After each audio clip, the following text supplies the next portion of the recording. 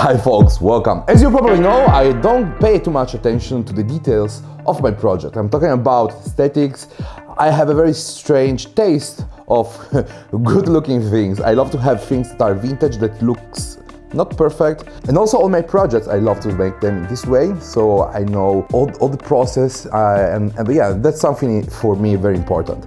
But is something not so much important if I want to start to sell my projects. So today I receive a package and we go and open it together, but first, intro!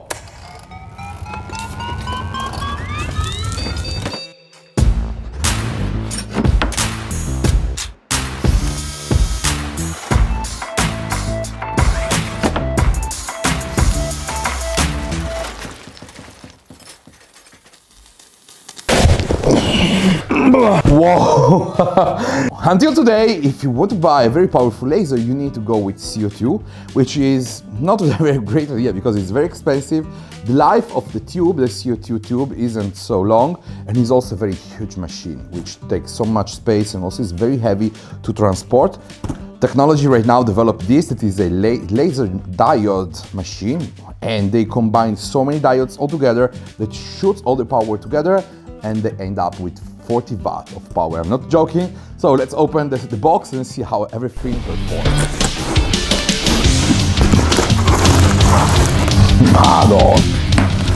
The first component is a metal draw. This is so handy, we'll catch all the small parts we're gonna cut with the laser, and we can then clean the machine easier. We have then a red filter that this will close the machine, later I will explain you, and we have also all the other small parts we have to connect to the machine. By the way, the machine itself come already mounted and is so sturdy and very heavy, which means good quality. Now I just have to do one thing, take the Allen key and connect all the parts that will form the top cover. This is so handy, we'll catch all the smoke that the laser will produce and have also two features. The first one is a built-in camera. This is so handy if you want to frame the parts with the software, and also a very powerful fan that looks like a PC fan but is much more power. So we can then finish to assemble everything, just 5 little screws and the machine is ready to be used. And so finally the machine is completely mounted. It was very easy, and I took 10 days just to practice with the machine, to test the power of the laser module and also the software. The computer and the machine communicates together with two USB-C cable. One is for transferring the file and moving the head and everything, and the other USB cable is for controlling a camera. It is placed here above, which is so handy. Later I will explain you also this, and I already know what you want to know. I'm talking about this very interesting laser module. This is something unbelievable for me. Is 40 watt laser. Inside there isn't only one huge laser. It is a combination of many laser modules all together, and they are all placed very closely. And yeah, I made something here on the table. Let me show you how a laser module like this one is made inside and how it basically works.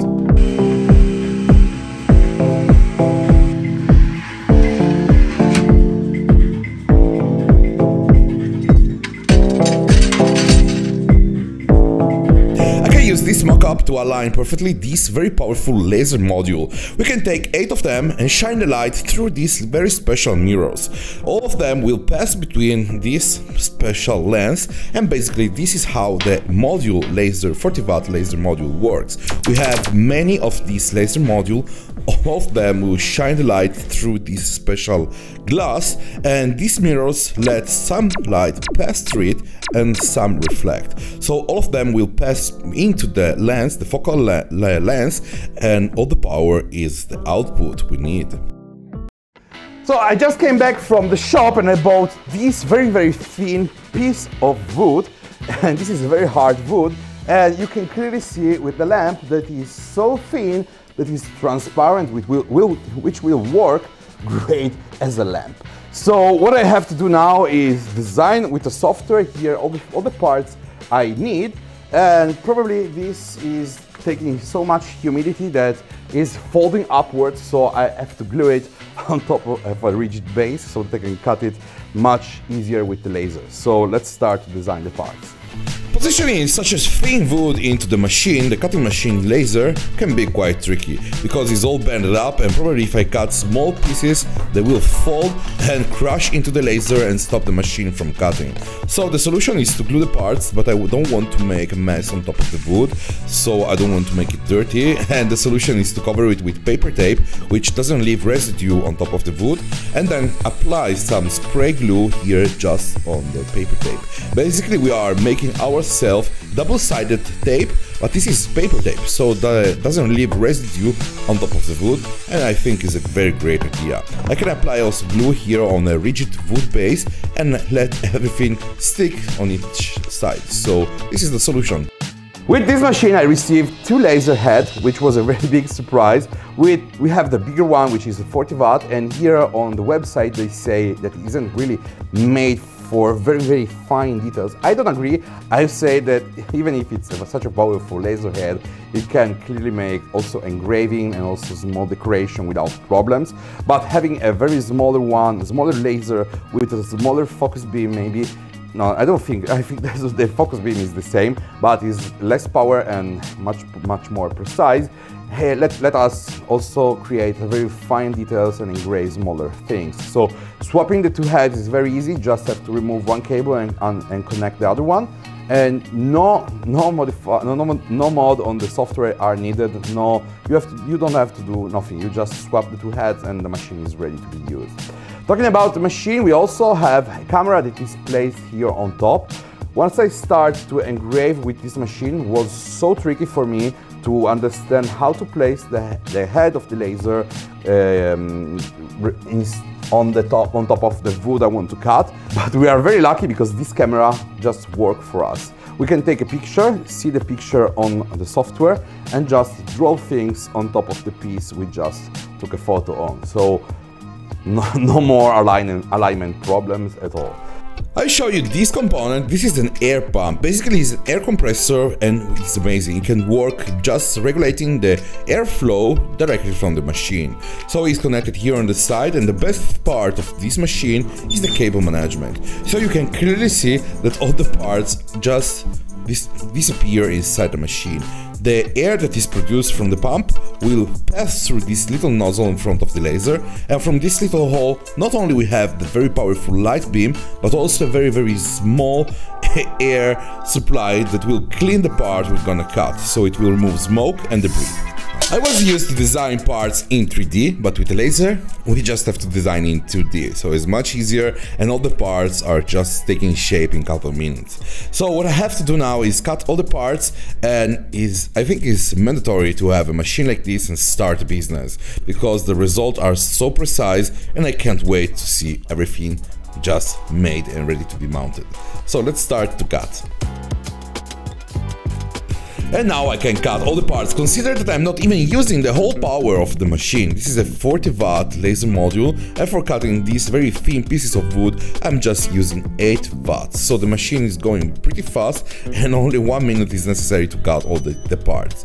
So I'm happy because I regulate the power of the laser enough so that I can cut only the thin wood and not the rigid board that is on the bottom.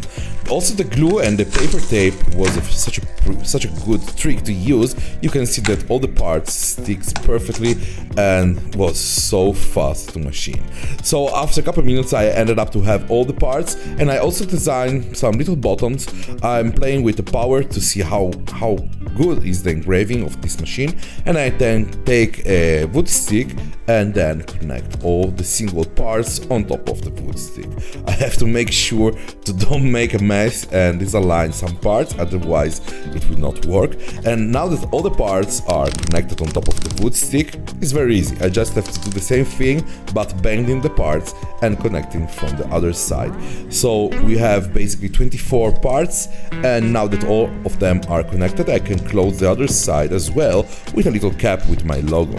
So it's coming great. I think it looks like something you can buy in the shop. Even if it's completely homemade, the precision of the machine, it makes a great job. I also connected a ceramic lamp holder and a LED lamp, which looks amazing.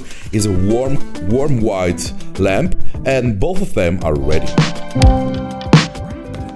So the lamp components are ready and we need now to make a base. And this can be a good way to test the power of this 40-watt laser.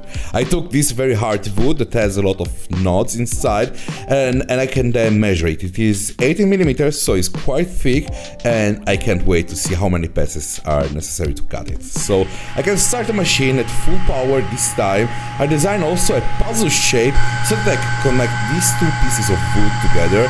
Probably no glue will be necessary because the laser will cut such a precise shape that is just a friction fit and no glue is really needed. So basically we are building like a wood base that will hold the wood snail we made earlier, and both parts came great. This reminds me like an octopus tentacle with a very sharp point, like a fishing pole point, and I can connect the puzzle together. You can see that the laser not only cuts all this very thick wood in only 6 pieces, but is also such a precise fit. Wow, amazing. And finally you can see them turn on, completely mounted. Consider that I can still move all the parts, so I'm still able to move and place precisely all the single things that compose this lamp. I love between the two models, I love much more the one that is hanged from the ceiling. And I think they look amazing if we place 2 or 3 of them. They look like animals that are floating in the air. And these are just ambient light. I place inside a very, very low power LED lamp, which doesn't get hot at all, which is amazing because heat and wood doesn't stand together very well. We can burn our house. So just choose LED lamps and maybe choose a warm white color of lamps, which is much more ambient.